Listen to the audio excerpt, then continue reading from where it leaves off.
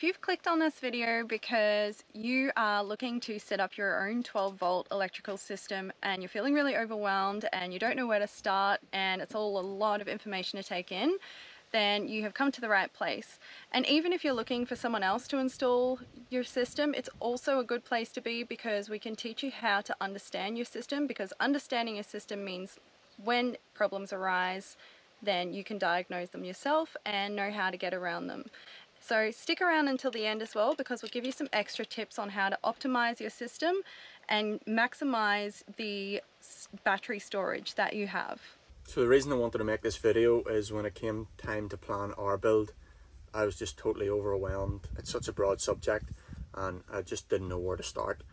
And through actually building two vans, I've realised that even with all the research you do, there's still some things that change and things that you can't plan for. So we're just going to discuss some topics, things that we've found, that the way the system behaves, and just some things to think about, and hopefully it'll help you. So first up is the planning stage. Now this step is absolutely crucial because it's going to set you up for everything later on down the track. What you want to do first is choose your appliances. And when I say choose them, I mean choose the exact appliance that you want to be using in your van. So that includes your fridge, your air fryer if you want one, if you're going to have a microwave, coffee machine, everything. Lights, fans, like choose the exact model because they all have different power requirements, and that's going to determine all the rest of the things. So first of all, choose exactly what you want. Every phone, every charging thing that you're going to be using in the van, whether you're living in it or traveling, write them all down, and that's going to be your starting point. So from there, what we're going to do is research on every single appliance or device what kind of power usage it will be taking. By knowing this, it will make it a lot easier for you to add up your total power requirements and go from there in knowing what kind of system you need. Now, with planning also comes your layout section. Now, the layout is really important here as well because it will help you determine what size cables you need, what length of cables you need, and it can be a real money saver down the track. Very first thing is determine where you want your battery to be located. And keeping in mind that the closer it is to your motor, if you're using a DC to DC charger, then it means less cabling that you're going to have to use or run down the rest of the van. So if you're having your battery and your electrical system at the back, it's going to be more costly and it's going to cause a bit of voltage drop along the way, which is another thing we'll discuss. And in determining where your battery is going to be, you also want to know exactly where your appliances and charging points are going to be in the van as well. So that will mean whether you're running cables on both sides of the van, whether you're running them above or below. You'll need to know exactly where it needs to be before you start insulating and before you start building cabinets. Yeah, so you'll think to yourself, okay, the power system, like that's way down the line, that doesn't need done until I'm nearly finished. But you have to plan it all now. It's a lot easier to plan it all out and know what you're going to need before you start all that. So this video is covering the 12-volt side of things. You are able to do the 12-volt side with no certification. Any 240-volt electrics, so that's anything that uses like house sockets and stuff, it has to be done by a qualified electrician and it needs a certification to go with it. But that's not to say that the 12-volt side isn't dangerous. So you can still set a car on fire with 12-volt stuff. The voltage is a lot safer, but you can still do a lot of damage. So if you're going to tackle this, do as much research as you can and figure out what things cause problems and how to check for it, and just be up to speed on what can go wrong. So again, this doesn't cover any of the 240-volt stuff, it's just 12-volt only. So when it comes to the power requirements for each device, you want to write out a list of all your stuff. So for example, we have 8 lights. So you go onto the manufacturer's website, you find out the exact power draw of one light. So for example, one light would use, say, half an amp. It probably uses less, but we'll just use this as an example. So we have 8 lights and we estimate we'll want to use them for maybe 3 hours a night. So you would go and you would write half an amp times 8 times 3 hours, and you work out exactly how many amp hours that would use in a day. Yeah, so that's your average usage for one day for just your lights. Then what you do is you go and you have your fans. and you say that you want to use your fans, for example, overnight.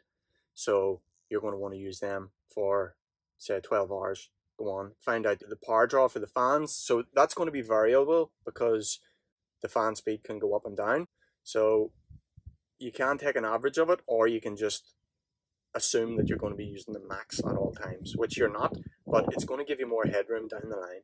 So take the max draw of the fan. We've got 2 of them.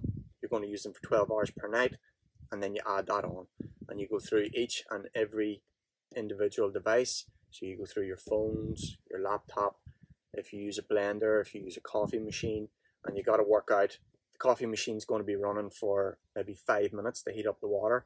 You know, you got to like time how long it takes and how many coffees you're going to have per day and stuff like that. So it's a lot of planning to do beforehand, but when you do it, that's going to give you a total amount of amp hours that you'll use in an average day, or the max amount of amp hours you're going to use in a day. Once you have that number, you have to think about the way that you want to travel. Is this something that you're just going to be using for 2-3 days at a time? Or is it something you're going to be living in full time? Are you going to be parked up for a week without moving? Are you going to have access to power all the time that you can top up your batteries? Once you figure out the type of living you're going to be doing and your power requirements, you can start to size up the battery. So for example, if you found out that you needed 100 amp hours per day, having a 200 amp hour battery would let you fully use all your stuff with no charge coming in for 2 days. If you put a 300 amp hour battery in, then you could use all your things full usage for 3 days. The worst case scenario is you're not going to have any charge coming in at all. So that would be in a situation where it's totally cloudy for a few days, you're off grid, you're not driving. So like that's going to be the final limit on what your system can do, you know. It's hard to plan for this because you don't know what way you're going to be using it, and you just gotta, Things change all the time. yeah. So obviously a bigger battery means you can stay off grid for longer, you can power more devices, and you've less to worry about.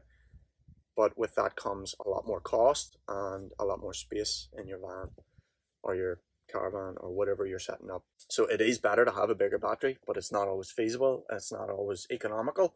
So you really got to be realistic with how long you want to stay off grid and how long you're going to be without having a charging option. The best way to charge your batteries, especially in Australia, is to use solar. It's there all the time. It's not efficient all the time, but it's there. It's just a constant passive top up of your batteries. So the general rule to go for is whatever amp hours of battery bank you have, if you double that in watts of solar. So if you have a 200 amp hour battery, the ideal amount is to have 400 watts of solar. If you've got 300, the ideal amount is 600 watts of solar. And the reason for that is, say you had a huge 900 amp hour battery, but you only have 200 watts of solar, you're not going to be able to fill that up again. You know, having such a big battery bank and not being able to top it up, you're just constantly losing charge at all times. So you really need to be able to top that back up again. And solar is pretty cheap. It's a good way to ensure that your batteries are going to be constantly topped up. Another device that you might have in your setup is a 240 volt inverter. So what that does is convert your 12 volt DC connections or power source to 240 volt, so you can plug house electrics into it and stuff. So that's for running chargers and blenders and stuff like that. Now, a lot of people just buy the biggest inverter because they're pretty cheap.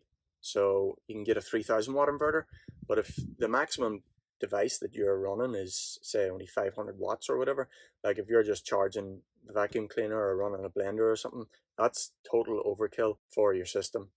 So only get a big inverter if you're running high power devices. And the reason for that is whenever the inverter is running, it constantly uses a certain percentage of that 3000 watts. So you're just hurting yourself if you've got a big inverter and you don't actually need it. And there's also thicker cables and stuff that are required. So it's just more money. So when it comes to fitting solar to your system, if you've just got one panel, it doesn't need a fuse. Depending on the panel, if you've got 2, you do need a fuse. Usually if you've got more than 2, you definitely do. So I find this amazing website that goes through all the scenarios, whether you're running your panels in series or parallel. It tells you how to work out what fuses it needs, if it needs fuses, what size they're going to be, where to locate them, and everything. It's a fantastic link. So if you just go through and read through that and compare it with the type of system that you want, but you'll find all the information you need there to fuse your solar system. Once you figure out what size of battery you need, how much solar you're going to need, you want to work out the other ways to charge it. And another really common way is to use a DC-DC charger, which converts the alternator power from your car and puts it into your house battery. It's just an efficient way, like if you don't have sun one day and you know you're driving. So the DC-DC charger is going to put a lot of power into your battery whenever you're moving, and you're going to be moving around a lot, so it's a good thing to have. With that, there's a bit of efficiency loss too, and that comes down to your wire sizes. So with all your devices, you want to maintain the power output that they have, and the way to do that is by correctly sizing all your cables. And there's a few things that affect power output, and one of those is voltage drop. So voltage drop means if your battery's putting out 14 volts, for example, by the time it travels to the device, it will have lost some of that. So there's some devices that rely on an exact voltage to operate, and if the voltage drops below that, they'll just stop working. That's called critical voltage drop, and that's what you need to avoid on something like a fridge. So once a fridge hits a certain cutoff voltage, it'll just stop working. Whereas you have other things that aren't critical, like lights. So if lights aren't getting the correct voltage, they'll just be dim. Your DC-DC charger, I would say it's a critical thing, but obviously if it's not getting the correct voltage, it'll just put less into your battery. But you want to maximize how much is going into your battery. For things like inverter, your fridge, any other high draw devices like a hot water system, for those you want to make sure that the voltage drop is minimal. There's a great chart that you can look at, and it'll tell you the thickness of the cable you need, and depending on how long the run of the cable is, you'll have to size it differently. So if you have a short run between the two sources, the battery and the device, then there's going to be less voltage drop. If you have a thick cable between the two devices, there's going to be less voltage drop. So this chart that we'll link here is really good for just sizing up how thick the cable needs to be, depending on what the device is and how far away it is from your battery. So this chart has American wire sizes and metric, and it also tells you the lengths for voltage drop and critical voltage drop, and it gives you the current flow. So if you know that your device is going to be pulling 10 amps and it's 5 meters away, you can follow this chart along and see how thick the cable needs to be, so there's no voltage drop over that distance. There's also a little conversion on it to convert the two wire sizes. You need to consult this chart with basically every single device and make sure it's all sized properly, because it'll save you headaches down the line whenever you're wondering why a device isn't running properly or it isn't getting enough power.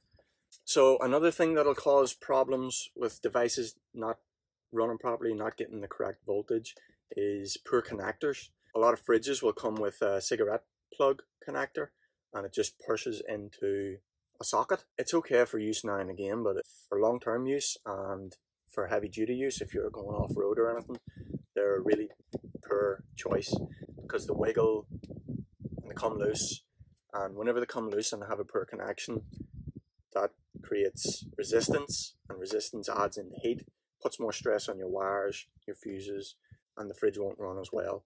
So it's worth doing a bit of research and find out what the best connector is for different devices. For solar panels, you can get a waterproof connector that's called an MC4 connector, and it clips together so it won't rattle loose and no water can get into it. You can also use Anderson connectors, which aren't waterproof, but they have a really good solid connection.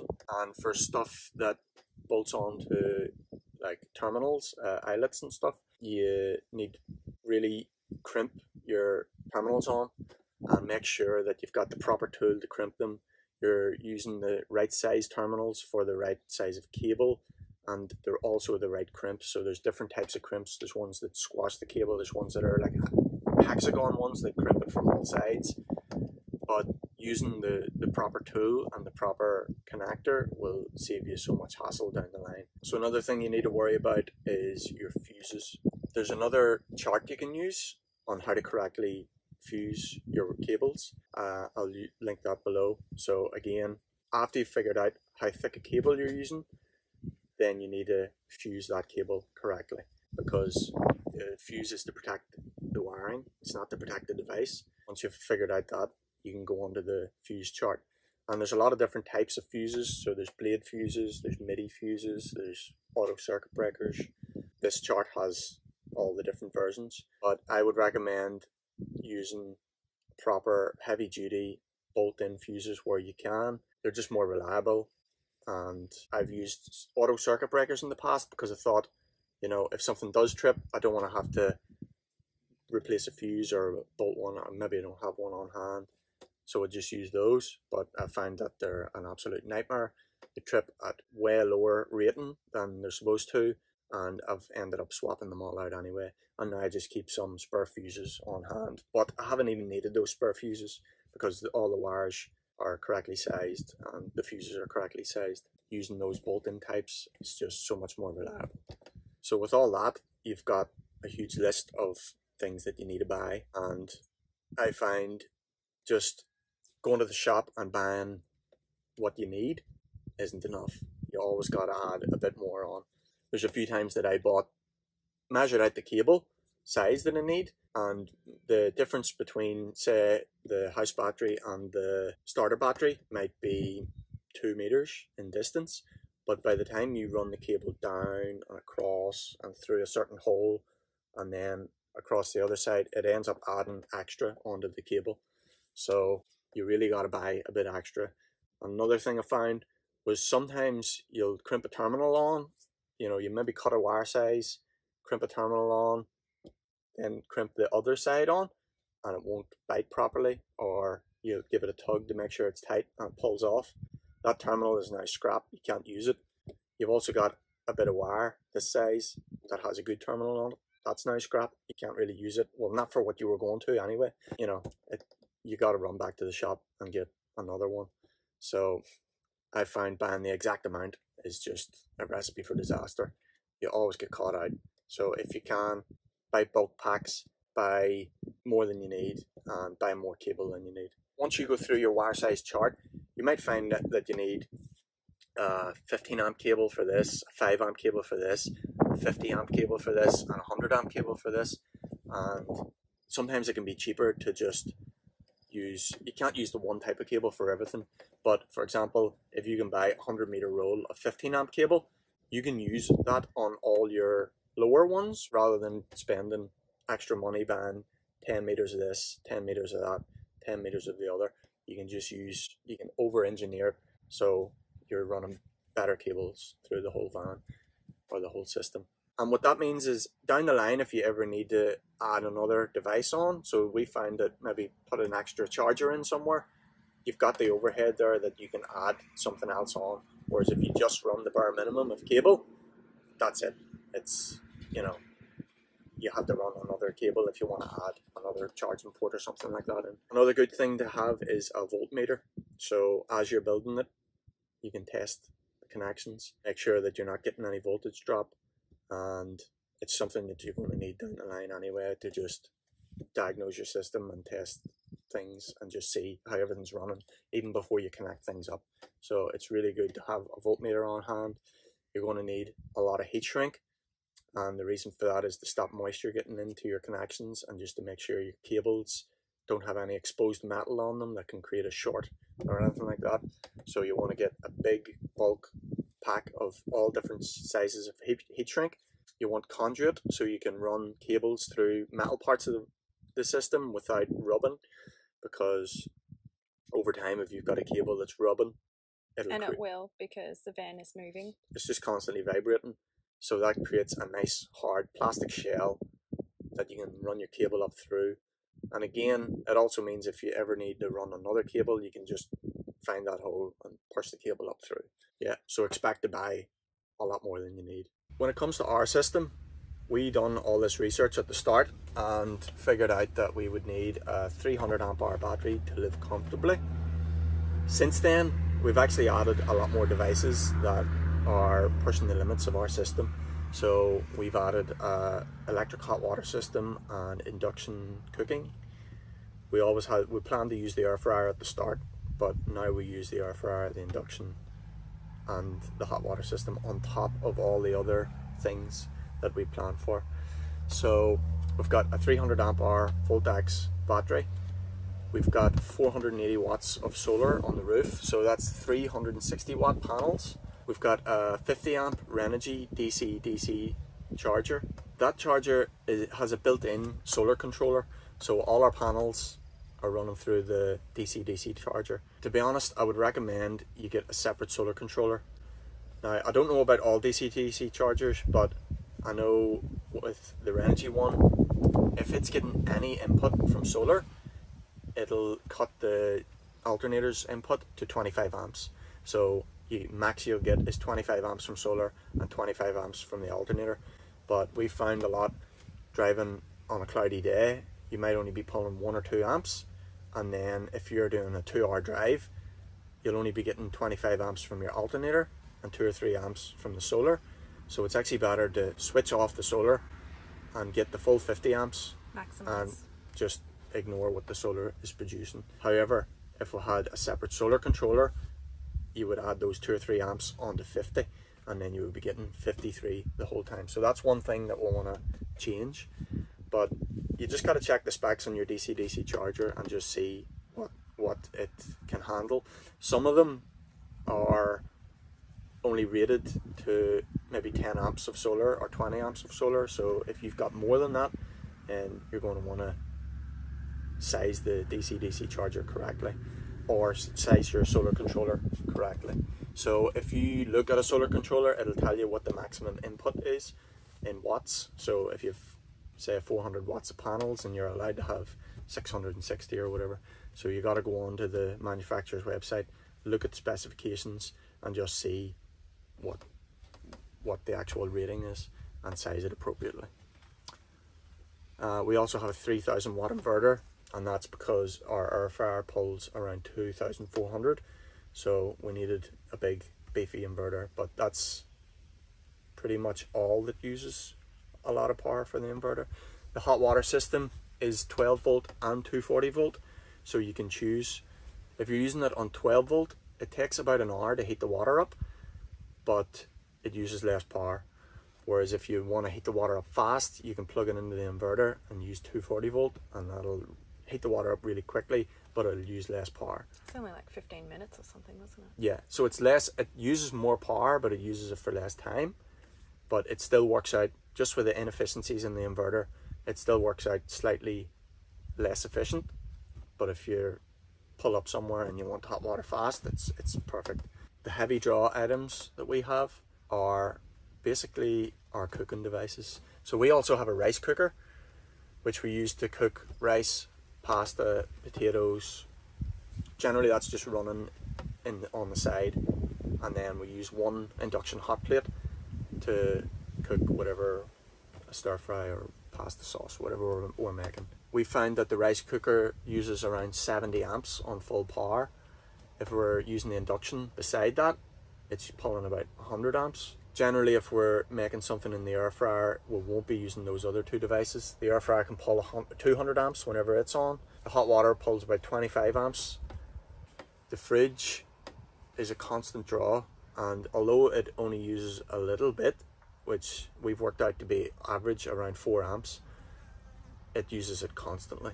It's a 24/7 device, so you've got to keep that in consideration as well. So whenever you're checking the specifications on the fridge, it'll tell you how many amps it uses in ideal situations.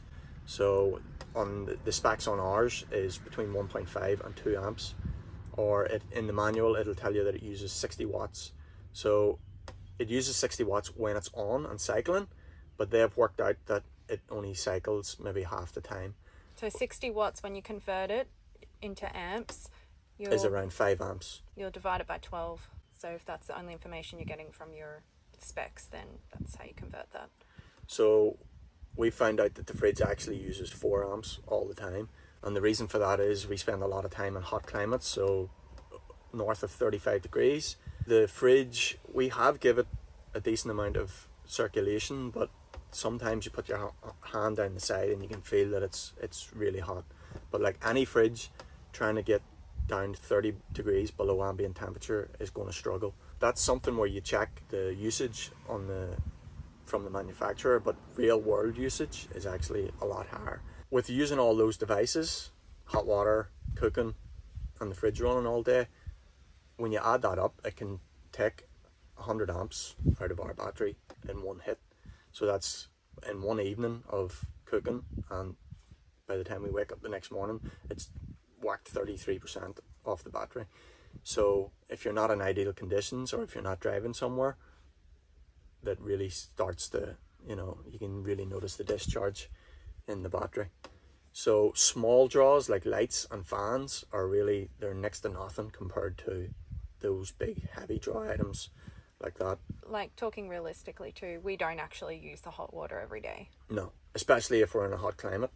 So the next thing I'm going to talk about is inefficiencies in the system, and basically heat is your biggest killer of efficiency.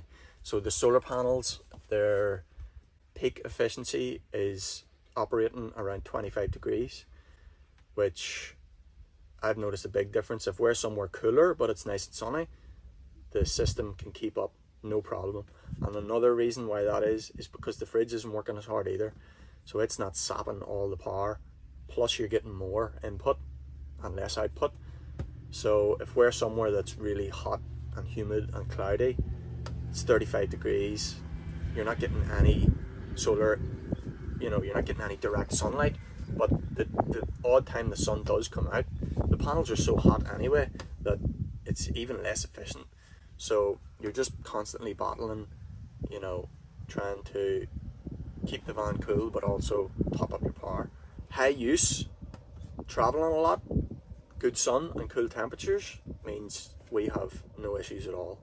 But if we're high use and it's cloudy and we're parked up for a while, like, we really got to watch the battery system and make sure that we're optimizing it. So some of the ways we optimize it is switch off the solar anytime we're driving, get that full 50 amps. Again, like I say, I want to upgrade that so I don't need to worry about it, and we're getting constant solar input and full amps from the battery every time. Another thing we'll do is, while we're driving, if I notice the battery's full, I'll just flick the hot water system on. So our hot water system holds 10 litres of water hot for hours. So if I stick it on, rather than waiting until the sun goes down and we actually need the hot water, that's already done, and the battery will be at 100% and we'll have hot water. We'll charge the laptop while driving, charge the drone, cameras, just stuff like that. Charge it while driving rather than whenever we're stopped and it's night time and we're not getting any input. Another thing is, don't use the inverter for things that you don't need. So the laptop comes with a house plug, but we found, because we put the correct size cables in and because we put a decent USB charger, so we went for the highest wattage USB charger that was available, we can just charge the laptop straight off the USB-C. And if you buy a cheaper USB-C, or if you only have, say, a 5 amp cable or like a smaller cable running to it, it won't actually produce enough power to charge the laptop, and then you have to switch the inverter on, plug it in, and then you're losing more efficiency just because that's running. And that's a 3000 watt inverter powering, I don't know what wattage the laptop is, but it's very little, so you're really wasting a lot of power there. You can't plan for absolutely everything, and the conditions do vary a lot, so hopefully this just gives you an idea of things you can expect and how to plan. It's good to understand your system and know how you travel. Yeah. So if you understand your system, you'll understand whenever something isn't working as good as it should. So at the minute, I've realized that our solar panels really aren't keeping up. Like, we're parked up at the minute and we're cooking using outside facilities, and we're not using hot water or anything, and even still the solar panels how the battery is going down every day. Full sun. Basically, I noticed that the system wasn't performing as it should, and that's just from knowing what the numbers usually are and what they're doing at the minute.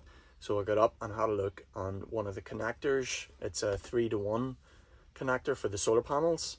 One of them has a crack in it, and when I looked at it, it is corroded on the inside. So I tested the panels individually and I added up what the amps they should be putting out, and when I look at what's coming into our charger, they don't match up. So I've ordered a new connector. Just knowing things about your system, it helps you keep on top of things, and knowing when something's wrong. And then, like, I knew there was an issue with the solar system, so I'd go up and check there.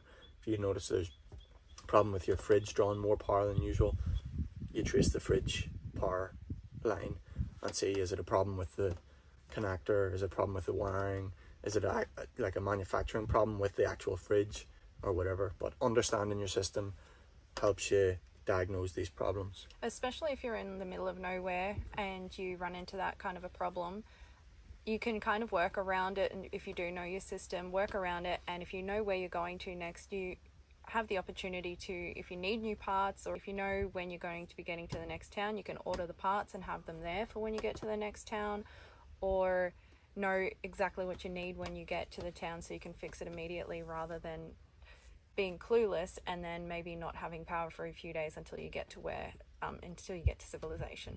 Another thing, do more research. You really can't do enough research on this.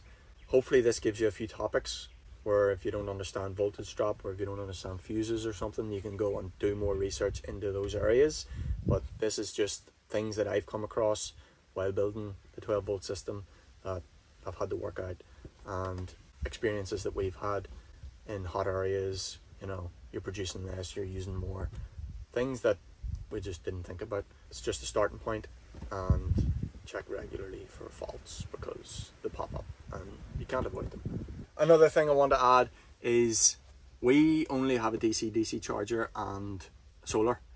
A lot of people have other charging options, such as an AC charger, which will just plug into 240 volt.